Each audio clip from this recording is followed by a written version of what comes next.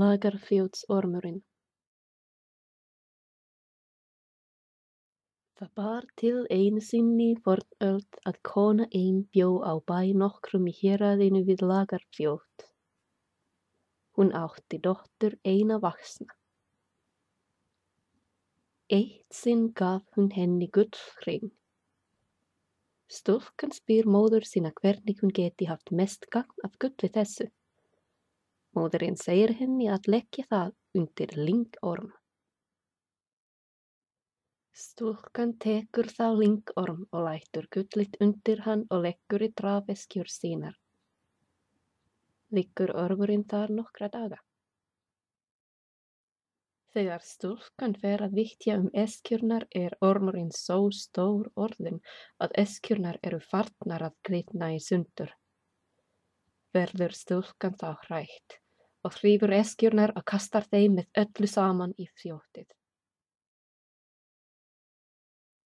Líða svo langir tímar og fara menn nú að verða varir við orminn í fljótinu.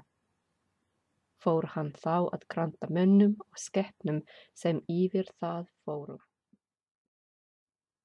Stundum teygðist hann upp á bakka fljótsins og gaus eitri ógurlega. Voru þá fengnir til Finnar tveir. Áttu þeir að drepa orminn og ná gullinu. Þeir steyptu sér í fljótið en komu bráðum upp aftur. Sögðu Finnarnir að hér væri við mikið ofurefli að eiga og væri ei hægt að bana ormi þessum eða ná gullinu.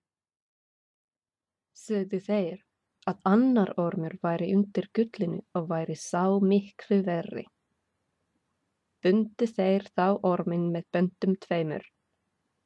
Lögðu þeir annað fyrir aftan bægslin en hitt aftur við sporðin.